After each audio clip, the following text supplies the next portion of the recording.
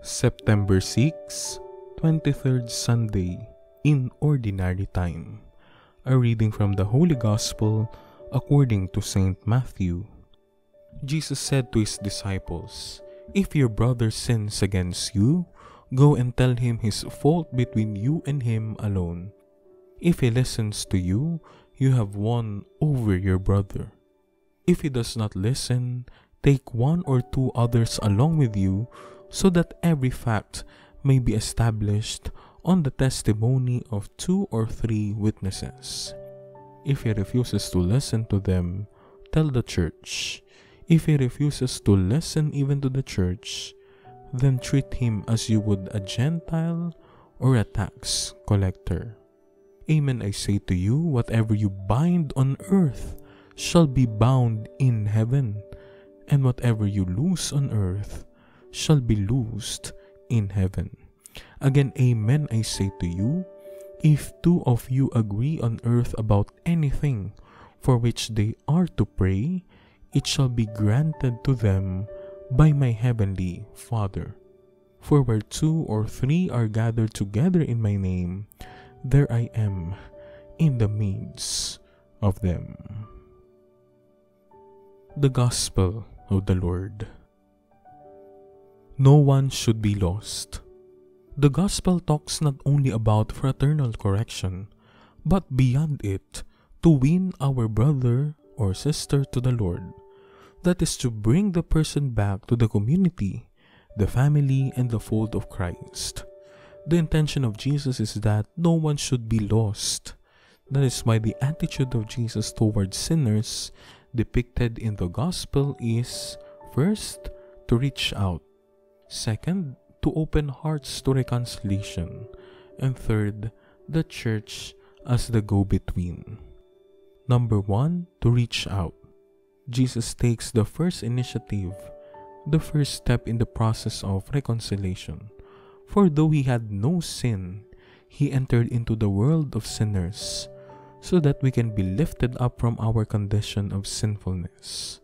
Jesus' attitude towards sinners is often contrary to the ordinary experience of people, where we, except those who have sinned against us or who hurt us, should take the first step. Feeling righteous, we expect the other party to take the initiative because we are the ones aggrieved or we are the victims. All of us are sinners. Sometimes we are the source of hatred, envy, jealousy, selfishness, which are the cause of division or breakup of relationships. Even the prophet Isaiah admits, "Woe is me! I am doomed, for I am a man of unclean lips, living among a people of unclean lips." Yet as brothers and sisters, we are responsible for each other, just like the prophet Ezekiel, who was appointed watchman for the house of Israel, to speak against the wickedness happening in his country. Number 2, open our hearts to reconciliation. Reconciliation can happen only if we open our hearts to our brothers and sisters who have erred or wronged us. Reconciliation is a two-way process, a dialogue, but it begins with humility, which is the opposite of pride. Pride is the main hindrance to reconciliation because it does not stoop down to understand the condition of the lowly ones. Pride condemns. On the other hand, humility allows compassion and mercy to flow over, with the aim of winning over our brothers and sisters to the Lord, of bringing back the black sheep who have separated themselves from the community or the family.